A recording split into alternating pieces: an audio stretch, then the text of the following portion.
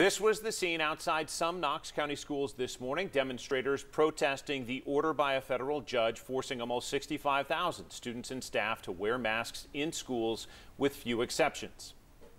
We just really don't agree with the mandate. We don't feel that our children's bodies are an accommodation, and I don't think anybody's body should be an accommodation to anybody else.